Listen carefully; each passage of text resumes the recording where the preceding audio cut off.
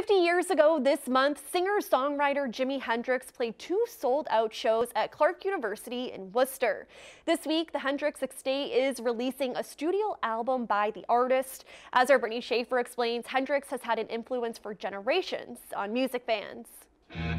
The most important, influential, and accomplished electric guitarist of the 20th century, and perhaps of the 21st as well. Guitar legend Jimi Hendrix died almost 50 years ago, but his music is still being released. This Friday, Experience Hendrix is releasing a 12-song studio album. The album this Friday, it's called Both Sides of the Sky.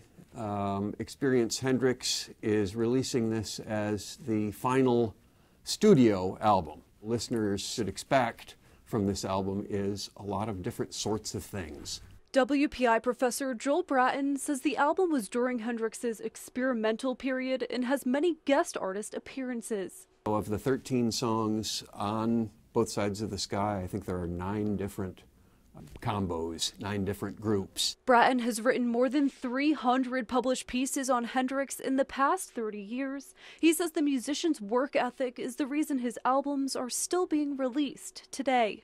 Because of his astonishing work ethic, he achieved a great deal more than those limited number of albums suggest. In the years since his death in 1970, there have been, without exaggeration, literally hundreds and hundreds of albums. Hendrix played 2 sold-out shows in Worcester 50 years ago next week. Bratton says it boosted the music scene in the city. I think Jimi Hendrix helped put Worcester on the map, don't you think?